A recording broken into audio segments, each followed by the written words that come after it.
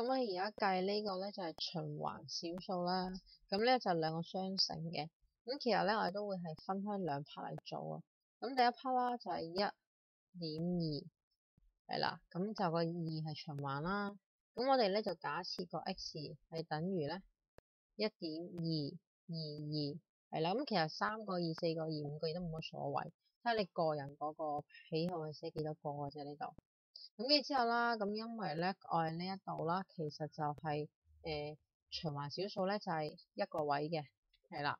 咁所以咧我哋下一部分嘅時候啦，咁我哋就會係乘10倍，係啦，就變咗係12.222啦。咁大家要留意啦，如果我哋上邊咧有幾多個2，下面咧一樣要有咁多個2嘅，係啦，咁啊方便我哋等陣間咧去做加減數。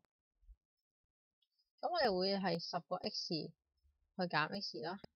咁啊，其實等於咧，我哋12.222去減1.222嘅啫。咁呢度得翻9x 係等於咧11，所以咧我哋 x 係等於11除9嘅。咁所以喺呢度嚟講啦，我喺呢度嚟講啦，我哋第一個咧就可以寫翻啦呢一個1.2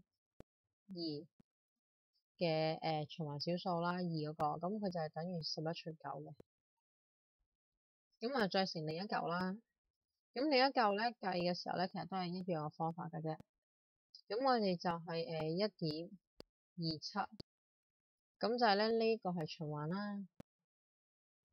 咁為次咧 x 其實等於咧1.2727嘅。咁跟住之後啦，咁頭先有講啦，咁個循環睇下幾多個位嘅啫。如果呢個循環係2個位啦，咁所以我哋後面嗰度咧，咁我哋都會係寫翻啦，乘翻100倍嘅。咁就係127.2727啦。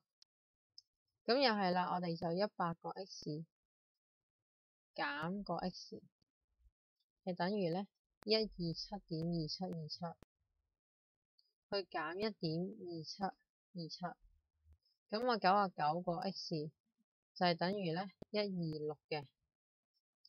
咁所以咧我呢個 x 咧就等於126除翻99。咁我哋將呢個咧寫翻嚟呢度啦，就係126除99啦。咁我哋咧就可以做個約數，咁咧佢同佢約啦，咁啊14嚟嘅，佢同佢約啦係9嚟嘅，所以答案咧係14除9啦，就係我哋最終嗰個終極答案嚟嘅。